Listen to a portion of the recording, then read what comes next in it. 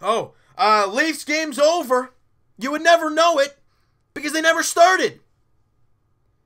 Probably one of the worst games I've seen this year. And before I say anything, I don't want to hear, well, it was a back-to-back, and it was a really emotional game yesterday against Tampa.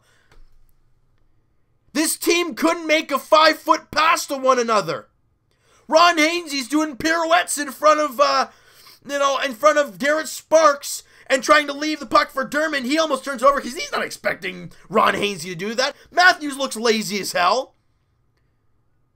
And I don't care if it's a back-to-back. Being able to pass the puck shouldn't be that difficult. And Florida didn't even play that great. There were times where they took over play, but that's because the Leafs couldn't do a damn thing in their own zone. Garrett Sparks didn't play terrible. After the first period, I'm like, I'm getting ready to rip into Sparks once again. But he wasn't the problem. The Leafs' offense was the issue. The game's not even over yet. There's still 18 seconds left. It's a 3-1 game. 19 shots for the Leafs. 19. You have an amazing first 5 minutes of the game and you get off the 1-0 lead. Ron Hainsey's point shot. Great screen in front by Lindholm and it beats Roberto Luongo. Nothing after that. Horrendous period the rest of the way. Just absolutely terrible rest of the period. The Leafs get one shot in 13 minutes. And Mike Hoffman scores. And Michael Matheson scores. Both point shots. Both because the Leafs can't make a pass to get out of their own damn zone. I'd love to sit here and say Garrett Sparks is the problem. But Hoffman's goal was a deflection in front. But how did it all occur? Well, the Leafs couldn't get the puck out. Matheson's goal, a blast from the point. What happened? They couldn't get the puck out of the zone. It's tape-to-tape passes that you learn when you're 12. That's the stuff that gets me angry. Ringing off posts, out shooting teams, out playing teams, fine. And you lose a game, you were the better team, but you lost. Oh well, that happens sometimes. But the better team won this game. And I'm sorry, I know guys, I know about hockey and the whole dump and chase garbage, and I get all that thing. I hate it. I've always hated the dump and chase hockey, especially when you need a goal and you got an empty net. What happened against the Colorado Avalanche? You pull the goalie, you play dump and chase, they score 2 goals from their own end in the empty net to seal the game. What happened today? Austin Matthews dumps the puck in. Sparks has already gone to the bench. What does Vetrano do? Fires it from his own zone, gets it in the net, and that's the game. You have the extra guy. Use it. Enter the zone. Set up. Instead of basically just giving them a puck, and they're okay with icing it because the Leafs, they were pretty good on the draws today. They didn't feel great. Today was a horrendous game. And I want to watch this team go into the All-Star break playing well. But we haven't seen that. The problem that I'm seeing, the reason I'm getting angry, I'm not going to sit here and blame the defense specifically. I'm not here to blame Sparks and the goaltending specifically. I'm here to blame the damn team's effort. That's it, period. Because they look sluggish. I understand you just played an emotional back-to-back against the Tampa Bay Lightning. But if I'm not mistaken, okay, so Florida didn't play yesterday. I thought they played yesterday against the Montreal Canadiens, didn't they? No, they didn't. Their last game was against Montreal on Tuesday, so they had a couple days off. You didn't have to travel far, so there's no excuse there. You didn't have to change time zones. That's not an issue. They didn't take shots, and they couldn't make a pass. You know what? Please don't blame Mike Babcock, people. Please, please, please don't blame Mike Babcock. You know why? If you actually watched the game, how many different line combinations did you see? This guy was doing everything he could to try and find something that worked, and nothing did. Nothing. He tried Marner with Matthews. That didn't work. He initially tried Hyman Nylander Matthews. That didn't work. Nylander the fourth line. That didn't work. He's tried everything, and the Leafs gave him nothing. Austin Matthews, look, I understand he's going to the All-Star game, and he is one of the best players on the Toronto Maple Leafs. But watching Matthews, and by the way, he was a -3 in the game today, was Austin Matthews. He has been terrible lately. What has he got here? 2 assists again. He has not scored in 6 games.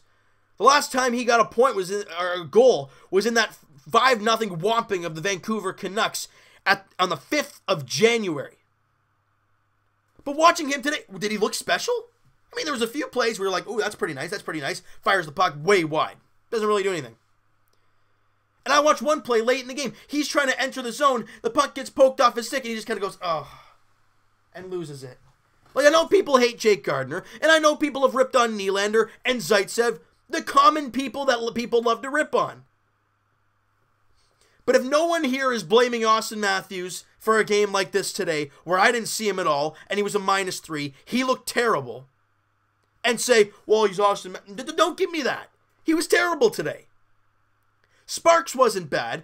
Did he let in that second goal, and would I have liked him to have it back? Yeah, but there was a screen. However, would have liked him to fight around the screen a little bit. He did not. The other one was a deflection. And the other one was an empty netter, so you can't blame him for that. He had, 2 goals on like almost 30 shots? Was it 2 goals on 28 shots? That's not bad. And both goals were in the first period. Your team should be able to score you at least one more the rest of the game, and the Leafs did not. Your one goal was scored from Ron Hainsey, of all people.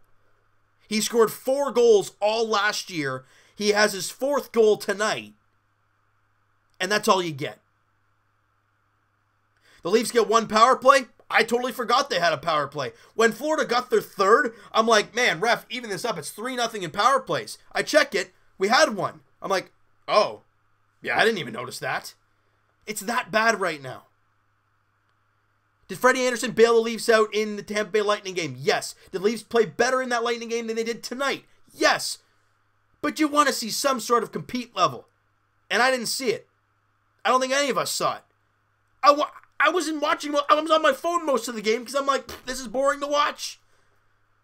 But I have to try and fire myself up for the 3rd period because you're down a goal and you need one. They were awful. The Leafs were downright terrible in that game. Now, the Leafs do not play tomorrow, obviously. They've already played back-to-back, so they do not play on Saturday night. The next game for the Leafs is Sunday at 7 o'clock as the Leafs welcome in the Arizona Coyotes, a team that is under 500. The Leafs love playing teams like that, except for the Florida Panthers. Because Florida, yeah, they've been terrible lately. 3-5-2 in their last 10. Well, that's including today's victory. They're 2 games under, 18-20. The Leafs have now lost 5 straight games down in Sunrise, Florida. Now, I don't know if every game we play there is usually a second half of a back-to-back against Tampa. I don't know how that usually works. It might be flipped sometimes. I don't know how that all works. But all I know is that this Leaf team sucked rear end tonight. And what's the excuse? Second night of a back-to-back? Really? Look at the Raptors on second nights of a back-to-back. They're almost perfect. And the Leafs' record on back-to-backs aren't terrible. But the fact that they looked that bad there tonight, it was embarrassing to watch. Watching the team not even get 20 shots, or did they end up getting 20 shots on net?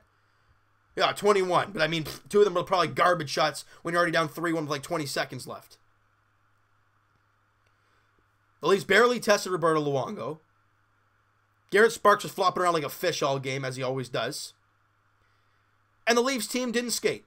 And they couldn't make a tape-to-tape pass. I want Mike Babcock in practice to say, boys, blue line, pass the damn puck for an hour. Wouldn't be opposed to that.